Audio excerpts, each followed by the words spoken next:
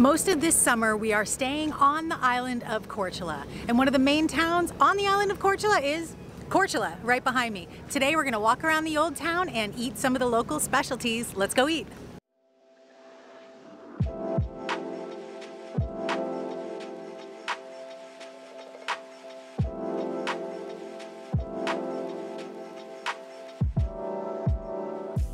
Hi, we're Jeff and Angela and we're Pure Detour.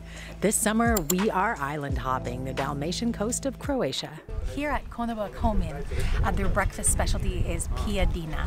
Piadina is actually Italian, but being right across the Adriatic, you'll see that there are a lot of crossovers in Croatian and Italian food. So piadina is homemade like flour flatbread, kind of like a quesadilla. It's stuffed with cheese and ham, topped with salad, tomatoes, onions, and olives. It looks amazing. This is my first time I've ever had piadina. I've actually never even heard of it before until we walked right up to this restaurant right now, but it is an amazing breakfast. It's so delicious. The Croatian prosciutto has this very distinct smoky, salty flavor to it. It's like no other prosciutto I've had anywhere else. It's absolutely delicious. The really sweet owner here says that they have this cake here, elixir cake. He says we have to try it. And we don't usually have dessert with breakfast, but why not? Seems like a good idea to me. This elixir cake looks to be two kinds of ice cream covered in all this melty chocolate.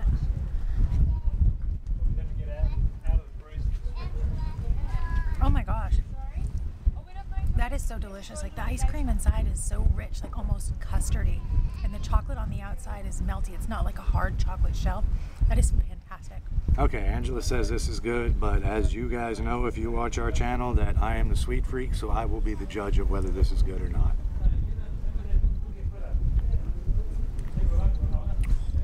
Holy hell.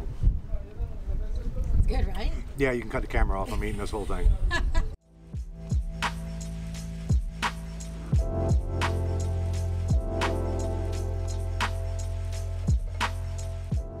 Next up on the list is a place called Pensatore. It's supposed to be serving traditional Korčula style food. Let's give this a go. I ordered this duck breast. It came out, it looks absolutely gorgeous. The duck breast comes with butternut squash. It has a sauce of blue cheese and almonds, plums, and beetroot chips. It looks delicious.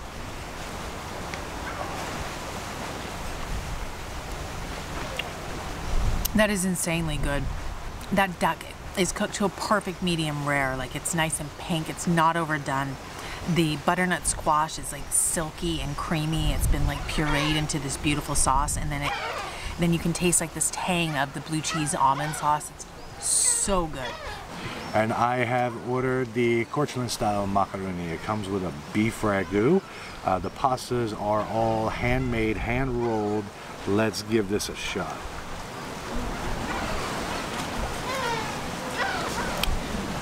That is fantastic.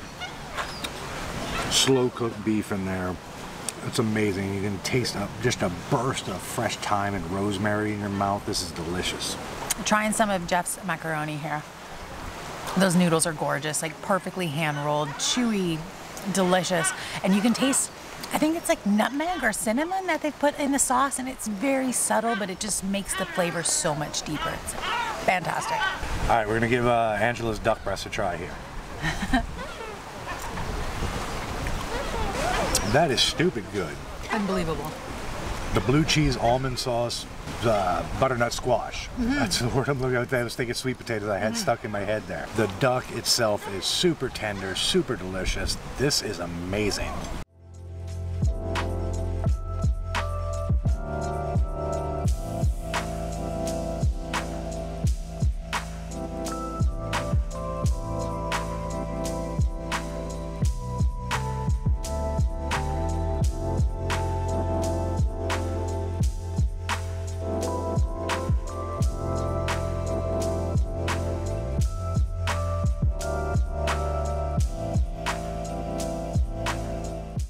This is called rojata. It's a famous dessert from the region. I believe it originates from nearby Dubrovnik, but they do it all over the area. It's like a creme caramel.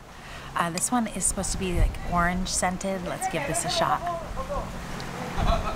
You can definitely taste that like beautiful bitter orange flavor. It's creamy, it's beautiful, it's delicious. That wraps us up. Pensatore, the food was outstanding. Can't say enough good things about it. Let's see what else we can get into.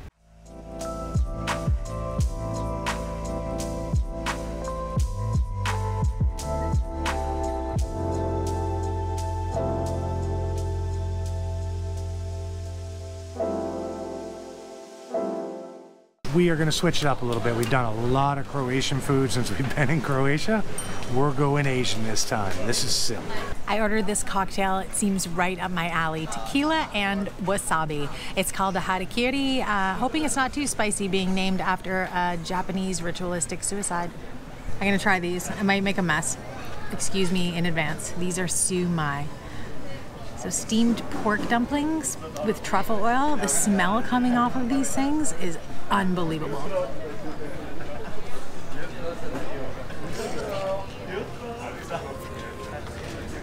Number one, that chili is actually spicy, which is amazing. Two, you don't usually get truffle oil with Asian flavored, Asian themed food, so this is very different, but extremely good. All right, this is my shot at the sumai.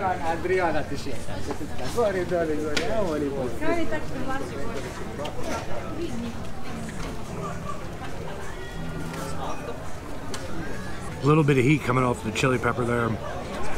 It's different. Like Angela said, the truffle oil is kind of unexpected. It's not something you would expect with a dumpling, especially an Asian style dumpling, but they are fantastic.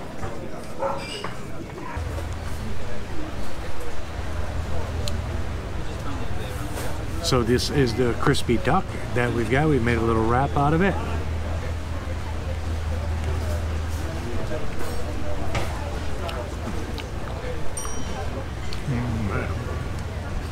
The freshness of the veggies, the little wraps they have for them. Crispy duck is fantastic. It's so crunchy, it's so crispy. I want to say it's a tamarind-based sauce. It's sweet, it's savory all at the same time. This is delicious. Crispy duck roll. I love anything in the mushu style where I can make a little burrito-shaped thing. Amazing.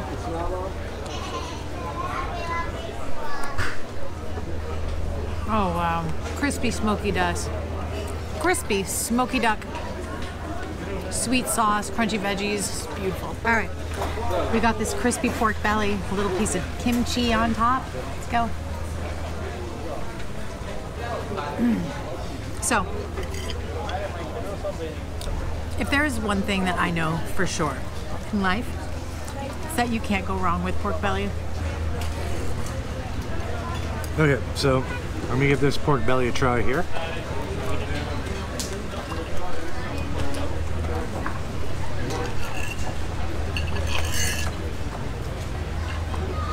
Here's the thing, little piece of fat. If you know of a meat product out there that is better than pork and pork fat, pork belly, pork any way you can want to slice it, this is the greatest thing ever. This is so good.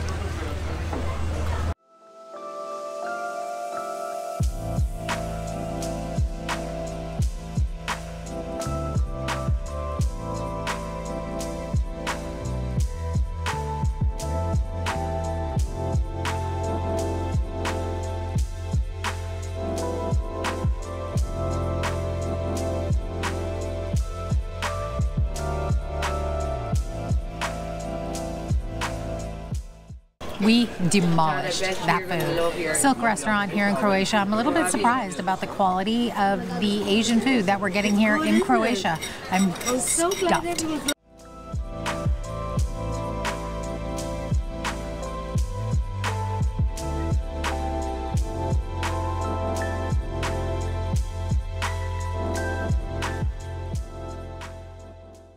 So this place is called Kukuran, and I'm extremely excited about this because it is a breakfast time right now, and it looks like we have at least one thing here that's going to be extremely sweet. I'm looking forward to this.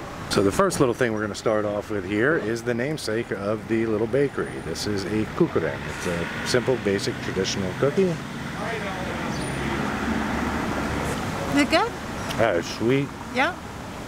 I wasn't expecting that. I was expecting more hard and crunchy-ish on the outside, like a scone kind of thing, and it's not. This is fantastic. It's another very traditional cookie from the area. It's called KORČULA, and I'm gonna open it up, and inside you have this filling. It's walnuts and raisins. Inside what I think is a similar dough to the first kukurin cookie. Let's give that a try. The filling inside of there, the walnuts and the raisin, is like really, really moist. It's like they pureed the raisins in with the walnuts, and it's nutty and it's sweet and it's moist. This is amazing. This is amaretto. The only thing that is in this is almonds, eggs, and sugar. That's it. Let's give it a try.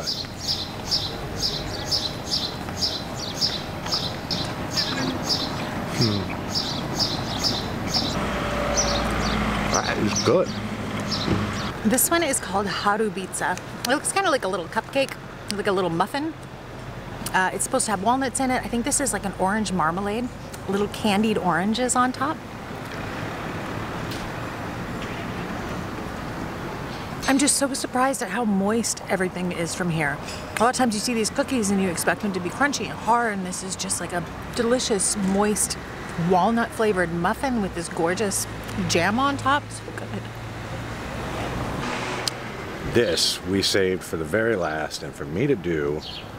This is a Marco Polo Bombica. To my understanding, it's sugar, eggs, walnuts, and chocolate. And butter. And butter. That's all. Angela's probably not going to get any of this, so that's why I'm doing it right now.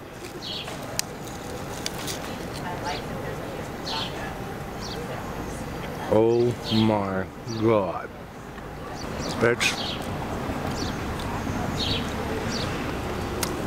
It's almost like a chocolate ganache that's on the inside of it. This is unbelievable. Look at this Marco Polo Bombica. It's like melty and chocolatey.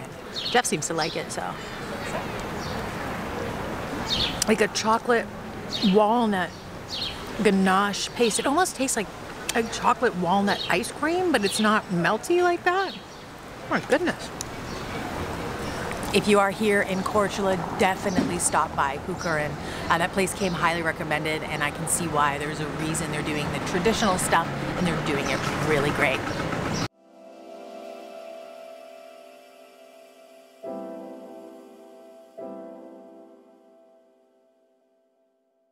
Next up on this Korčula food tour is a place called Largo.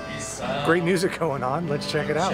Pasta. Today is all about pasta, and once again this hand-rolled macaroni that this island is famous for.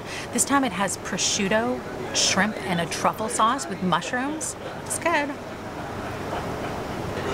Those macaroni are just beautiful. You can tell they're handmade. They're like chewy and firm, and that truffle sauce is rich and delicious.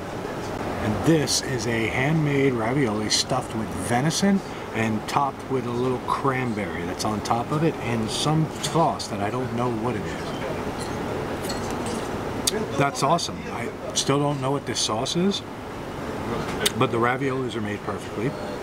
The venison has the gaminess to it. The cranberry tanginess and sweetness of the cranberries on top of it. This is fabulous. Giving this ravioli a shot with the venison and cranberries. Oh, that is really interesting. The homemade pasta is delicious. The venison is very tender, and that nice tang of that cranberry really kind of sets it all up. So I am trying out Angela's pasta here with the prosciutto and the shrimp, mushrooms, and a truffle sauce going on here. Let's give it a shot. I love these little homemade macaronis that they do here on Korčula. They're fantastic. Prosciutto is delicious. The shrimps are, honestly, they're just little salad shrimps, but they're tasty. And the best part about this dish for me is Angela's not a big fan of mushrooms, so I get all of them.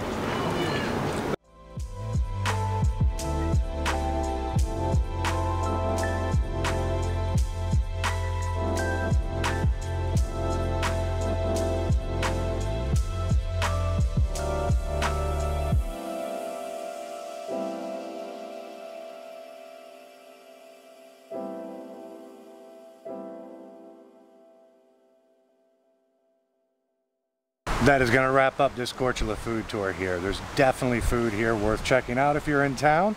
So you guys be sure to like and subscribe so you can follow along to see what we eat next. See you later.